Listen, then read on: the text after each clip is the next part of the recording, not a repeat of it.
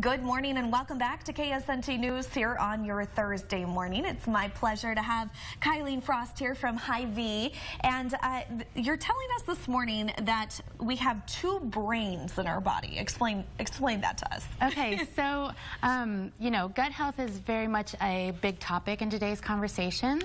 And we're actually finding out that it's connected to a lot more things than we originally thought.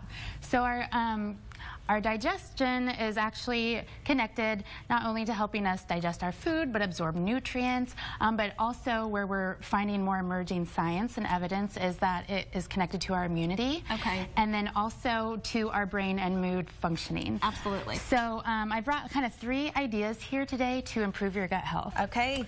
Your stomach has a mind of its own, so how can we improve it? So over here on this corner, you've got 3 different items. So I'm starting with probiotics, which is probably a well-known term by most these days.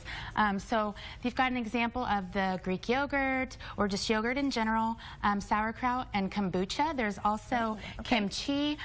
Those are going to be your cultured fermented foods. They have live microorganisms that basically will set up the gut health, establish ground there, and make sure that they're in good ratio to the bad gut health or bad bacteria. Yeah. So, like I said, you know, those are most common today for good probiotics. Yeah, absolutely. But a lot of people aren't very familiar with prebiotics. So these are some prebiotic foods. What they are, they're fiber rich, and what they do is they feed that good gut bacteria. So you've got examples like the beans, legumes, bananas, onions, garlic, everything there. So what that does is not only allow the good bacteria to survive, but it also helps it thrive. So that's key. So you want both. So which brings me to my 3rd point. This is a new product. It's our Dietitian Pick of the Month at Hy-Vee. It's called Regular Girl. It's actually a prebiotic fiber and a probiotic blend.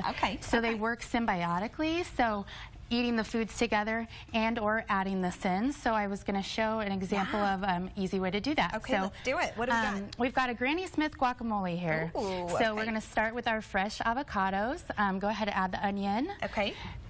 And then we're going to add our Regular Girl fiber there. Okay. And actually that's 5 grams of fiber per scoop, so you can add the whole thing. Oh, wow. Okay. And then we're going to add our lime juice. Okay. And then our hot sauce. And then I'll let you kind of mash that together. Well, hot sauce. Okay. So even though you can see it right now, that Regular Girl will actually dissolve completely in there, and you can mash it to the texture that you like. Okay. It will dissolve completely in there. You won't taste it. It's odorless, and it's textureless too. Okay, great. So then we'll go ahead and fold in the rest of the ingredients, our apples and our cilantro. Okay, and voila. And then basically have it. So yeah, you have it over here as the finished product. It looks amazing. I cannot wait to try it. Well, Kylene, thank you so much for being here with us today. The difference between prebiotics and probiotics, and your gut is basically the second brain in your body. So make sure you take care of it. Thank you for being here with us today. Thank you. And from there, we're going to head on over to our weather forecast with meteorologist David George.